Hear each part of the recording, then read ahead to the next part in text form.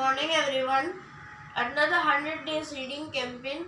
I, Svanik Bhattacharya, is now going to recite a poem named Waiting, and the name of the poet is Rabindranath Tagore. So let's start. I hope you enjoy it. The song I came to sing remains unsung to this day. I've spent my days in stringing and in unstringing my instrument. The time has not come true. The word has not been rightly set. Only there is agony of fishing my heart. I have not seen his face, nor have I listened to his voice. Only I have heard his gentle footsteps from the road before my house. But the lamp has not been lit, and I cannot ask him into my house. I live in the hope of meeting with him, but this meeting is not yet.